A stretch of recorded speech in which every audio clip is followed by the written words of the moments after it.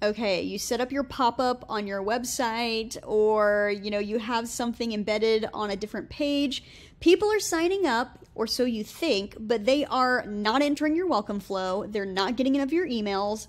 Something's funky, and you figured out there's some type of double opt-in happening. So what you need to do for this is to go into the list that your pop-up, your form, wherever your leads are coming into, you want to go into the list it feeds into. So in most cases and in most accounts, it's going to be the newsletter list here. So in that newsletter list, head on over to settings and consent. And then down here, you're going to find double opt-in, and sorry, it's cut off right there, but single opt-in. You want to go ahead and select single opt-in and save.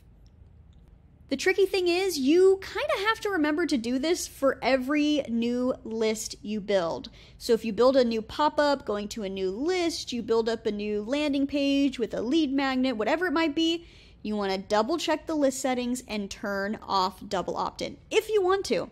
There's a benefit to keeping it on, which is it keeps your list ultra clean. Like only the most pristine contacts are going to click again to say, yes, keep emailing me.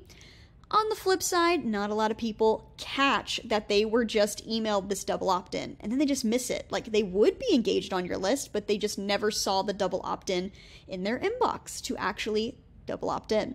So typically with most of my clients, I'll turn that feature off. If there's deliverability issues, I recommend to keep it on. Hopefully that helps. Bye.